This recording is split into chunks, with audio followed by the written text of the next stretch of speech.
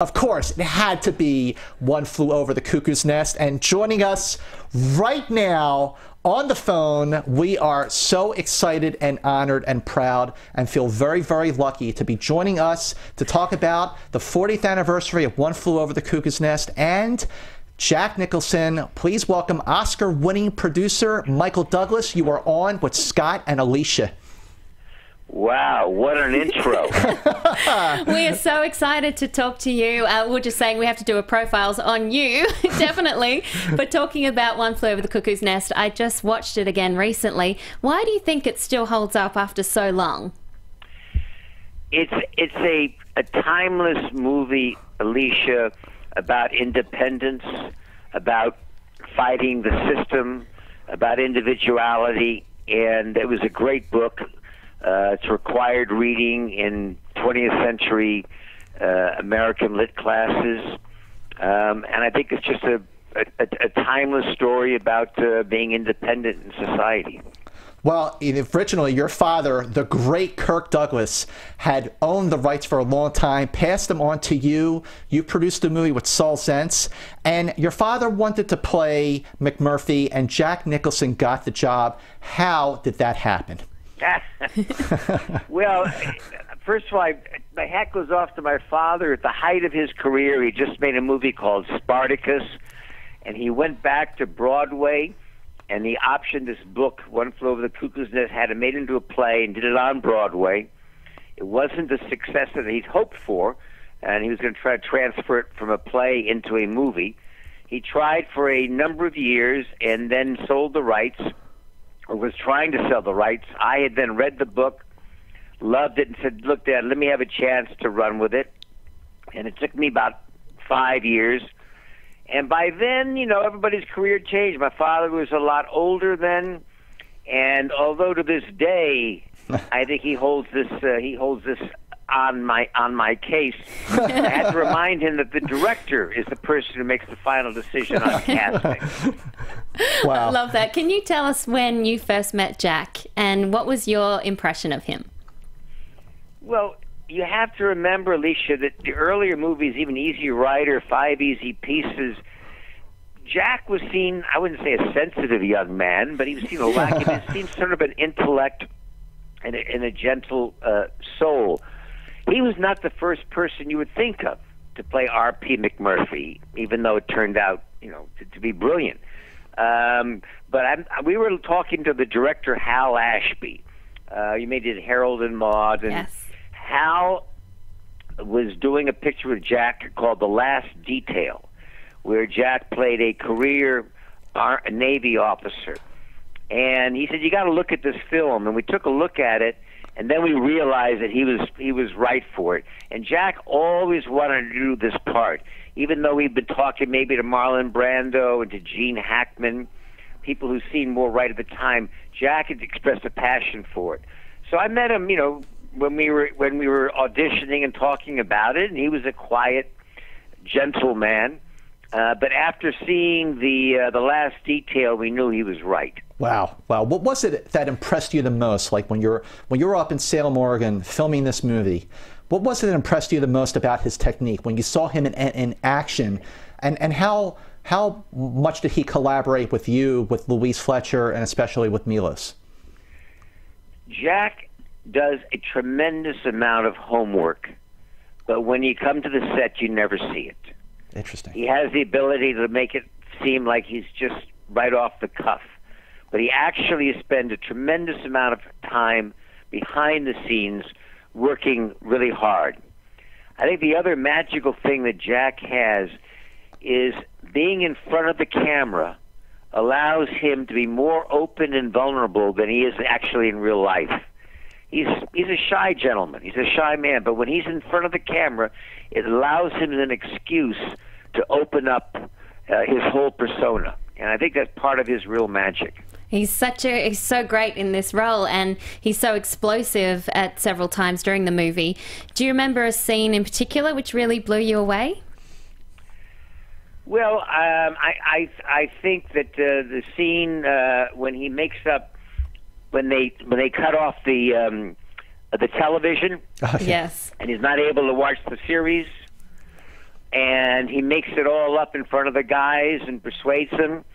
I mean, that was a scene that really struck home. I also think right after the big party they have, there's a moment that's actually a silent moment where he's just standing there, and I watched him look out behind the camera at all of us there as if none of us were there. And it was such a haunting moment about what was going to happen coming up.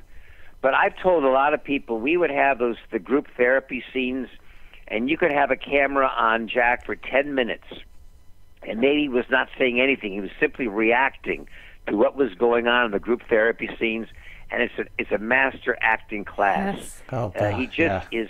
He's just right on the edge and right on the moment all the time. Wow. Wow. But when you were shooting on location, you basically were shooting at a mental institution. What was it like being on the set like that, like 24/7? And how hard was it for Jack to be on a set where nobody broke character? Well, what had happened is we had 2 weeks, Scott, of rehearsal before we started shooting. And the first week, Jack couldn't be there because of prior commitments.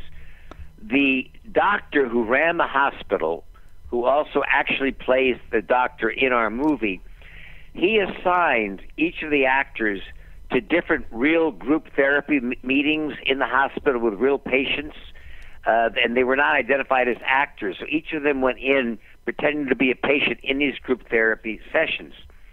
And so they were really kind of inundated. Some of the actors were actually living in the institution at night rather than going back to the hotel. Oh, jeez. So when Jack arrived, he arrived like a week late. And he just kind of got there, and it was tough because I remember he had a big beard because he wanted to play it with a big beard. And we had a big fight about that, or a big discussion. No, he didn't need. I know he felt like he needed to be like a bear and have that size, but he finally went along with us and went without it. But we were having lunch in the commissary at a little cafeteria at the institution, and he pushed his tray away and he walked outside, and it's like his first day. I went, "Oh my God, we have a problem. What's wrong, Jack?" And he said, "Who are these guys? who are these? They don't stop. It's lunchtime. Don't they stop acting even for lunch?" Wow. Nobody's changing character. And I think that was the magic of that movie. Sometimes when you go on location, you're able to create a world unto itself. And Jack, being the most well-known of our cast and the most experienced, is always like that. He's like a coach. And one of his other real talents is he wants everybody else to be as good as they can.